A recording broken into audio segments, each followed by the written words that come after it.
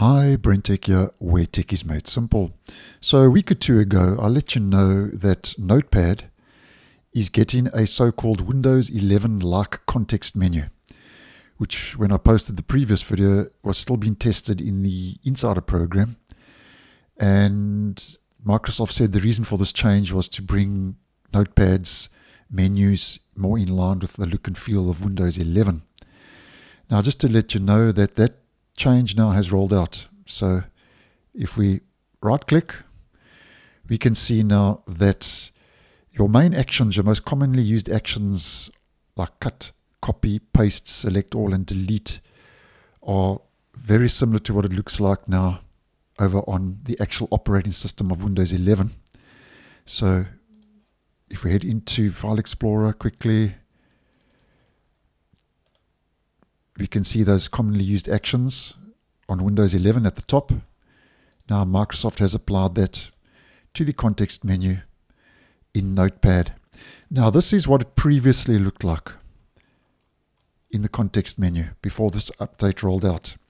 So your undo, cut, copy, paste, delete and so on were in the main body of the context menu, giving it a little bit more length. And now you can see that it's a little bit shorter, and we've got those most commonly used actions now at the top.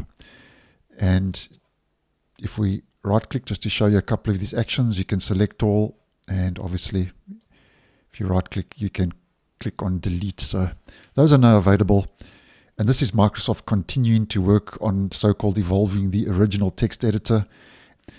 And Microsoft has been giving the Notepad app quite a lot of attention over the last year or so, as we have been talking about on the channel, and has rolled out a good couple of new so-called formatting tools and a whole lot of different features to Notepad.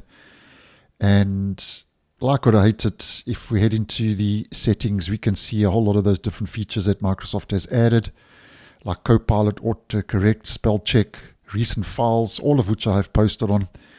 And I've seen one or two comments and even some reports doing the rounds online where users of Notepad in a lot of cases are not really enjoying all these new features rolling out to Notepad, because Notepad's strength, I think, was its simplicity back in the day. And Microsoft, after removing and deprecating WordPad from Windows 11 24H2, now seems to be making Notepad into a so-called second WordPad, where it's going from a text editor to a rich formatting tool like WordPad used to be.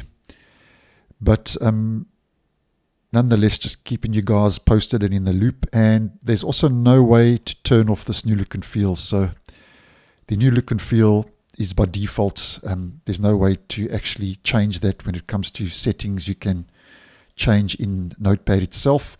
But just making you guys aware that has now rolled out as part of the stable version. So if you want the feature, just double check Notepad is fully up to date from the Microsoft Store.